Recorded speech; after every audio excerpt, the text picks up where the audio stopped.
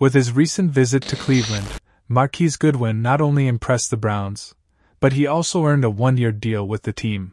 Hey Cleveland Browns fans, if you don't want to miss any first-hand Browns news, feel free to subscribe to the channel right now, as we are always on the lookout for the latest Cleveland Browns news, and here every day you will always be very well informed. Thanks so much for subscribing.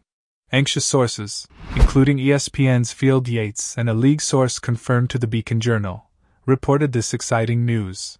Goodwin is ready to make a big difference on the field, bringing his unmatched skill and valuable experience to the team. This is a deal that all Browns fans will not want to miss. For a week, the Browns remained in Berea with Goodwin, but did not immediately reach an agreement. However, sources reported that they plan to return to finalize a possible deal.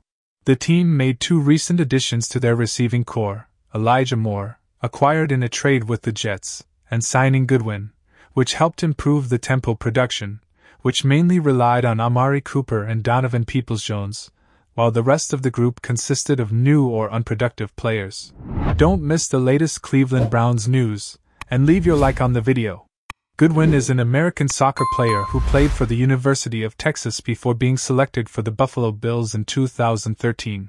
He played in 102 NFL games, having 187 catches for 3,023 yards and 18 touchdowns on 362 career targets. Last season, Goodwin played for the Seattle Seahawks, recording 27 catches for 387 yards and 4 touchdowns in 13 games. He played for 4 years for the Bills, 3 for the San Francisco 49ers, and briefly for the Philadelphia Eagles before opting out of the 2020 COVID season. After returning to the 49ers, he was released and ended up playing for the Chicago Bears in 14 games last season. Passionate Cleveland Browns fan, please comment on what you think of Marquise Goodwin. Leave your comment because it is very important for the Browns. Stay tuned because any moment now I will update you with the latest Cleveland Browns news.